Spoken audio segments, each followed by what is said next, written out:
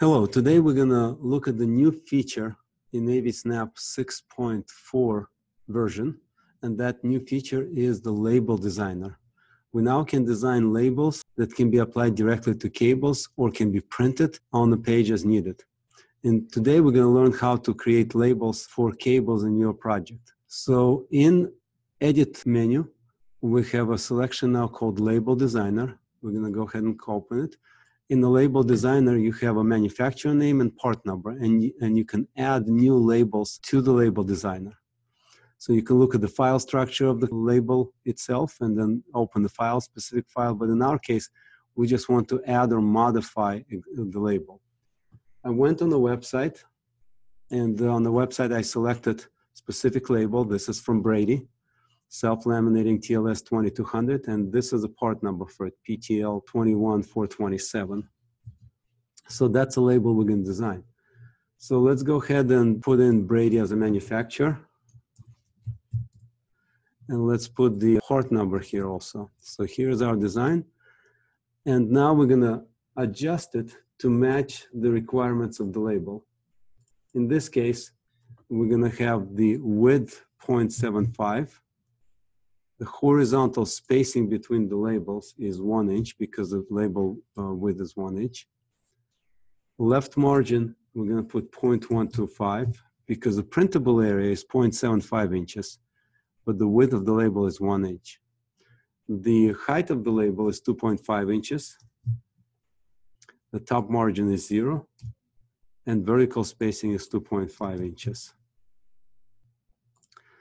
We're going to have 1 row and 1 column because this label is on the roll, and we selected inches. In general, you can use inches or millimeters in this design, and you can select which one is better suits for you. Once we finished everything, we're going to say add this label to the database, and we're going to save it. And that's pretty much completes the design of the label. So now that the label is completed and database is updated, we're going to do a couple of things. We're going to add some components here, and we're going to run the cable from these components, okay? And see how the label will be applied to these cables. So let's go ahead and put 2 parts here. And we have the SDI transmitter and SDI receiver. So we're going to connect them together with the cable, just like this. Note that the cable on the left-hand side has a square, that's the beginning of the cable, and the right side of the cable is round, that's the end of the cable. And that's important because we need to know from what connector you go to what connect on your components. So now that we have our cable, we're going to click on the cable and press shortcut K. A couple of things that we can fill out here. We can include the cable in the cable list. We can also come to part number here, and we can decide if we want to add additional part number. So let's say if I'm going to put part number CB3000-012, and the manufacturer is Altinex. That's a cable, and www.altinex.com. So once you put this in, it goes into the database. And we're going to put here a 12-foot cable. Because it's in database, it will be available for all the other cables. So I'm going to go ahead and save this. And let's assume that I'm going to do a couple of more of these connections. So I'm going to add 1 and 2. So let's go ahead and run the cable from 1 and 2 here. 1 cable and another cable. And now we go click on the cable and press K. And from here, I can select the part number. It will automatically fill out Altinex and the website. And the only thing I need to do is to put it 12 feet. And then I'm going to do the same thing here. I'm going to select the part number. It will put the manufacturer, and it's included in the cable. Now, it's possible that you may have additional cables on the project. So let's say additional other cables that you don't want to include in your label printing, but they still need to be for reference. So you can go to properties and say, do not include cable in the cable list. Press K for properties and remove including cable list checkmark. To verify that everything's okay, I'm going to press letter Y. And as you can see, it gives you information where it's going, where it's coming from, where is it going. And I noticed that I did not put the length of the cable here, which is okay. So let me go ahead and do this. It's 12 feet. Okay. And there's a couple of other things that didn't make it here. If we zoom on a snap point and double click on the snap point, we have SDI1 rack 1. That's from designated. That's what's going to be printed on the label from location. And so let's see what we're going to do here on this unit. So this rack 2, so I'm going to mark it to rack 2. And then I'm going to come back here and I'm going to mark it rack 3. So now we have a full definition where the cables are coming from. We're going to come back here and say where is it going to, which is 2. This is rack 2. And then double click here. I'm going to go ahead and change it to rack 3. And I'm going to come back and change it to rack 4. All right, with all of this set, we now can apply the label to this design. So I'm going to click on the label tool on the left-hand side and draw label. I don't know what size it is, so I'm just going to draw it here randomly. It will come up with the properties. So I'm going to go select Brady label, and I'm going to select manufacturer part number, and all of these numbers will be adjusted here. I also going to select that I'm going to print label for cables just on this page. Okay, it says from label page. That's your label page.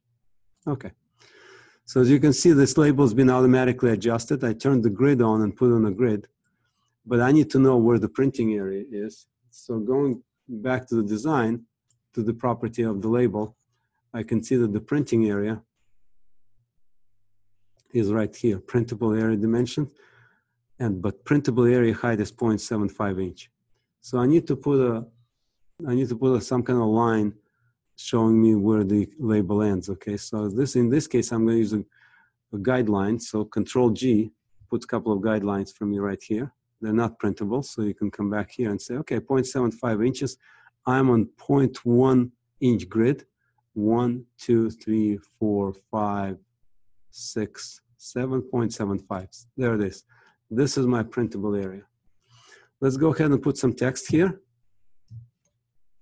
And I'm going to say from. Let's put this in the corner here and extend it all the way to the end. And there's my printing from. Copy paste. I also need to print 2. Okay. So now I need to connect this label to all of these snap points. So let's do it by copy pasting this text, double clicking on it, going to full editor and selecting from field. Okay. This from is used with a cable object. So from, it's a shortcut that pulls the data from the cable and inserts it here. We're going to do the same thing, copy it here. Let's move it a little bit up. Double click and insert to shortcut. So there it is. Our label is now complete. It's from, and it should substitute the number here. And it's to, it should substitute the number here. And we should have a label complete. If you don't want to have it on the page, you can select everything, press X to group it, and just move it to the side. So let's go ahead and go to printing function, Control P, and select the PDF creator just so I can print it on the PDF file instead of the regular printer. And we need to also set up a page height and width. I already preset it to 1 inch by 2.5 inch, but let's just figure out where I did this. Go to Properties, Advanced. In Advanced, you will see the PostScript custom page size.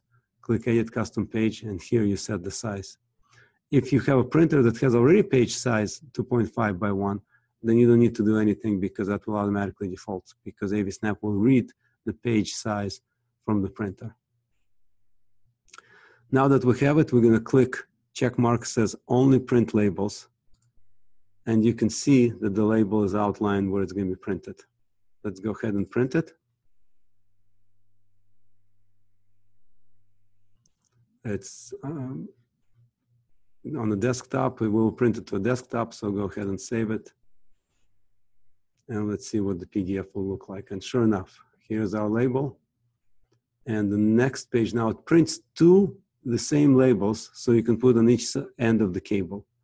One label, and then second label, and so forth. So all of them, you can see it changes from 1 to 2, and then 3 to 4, and that's it.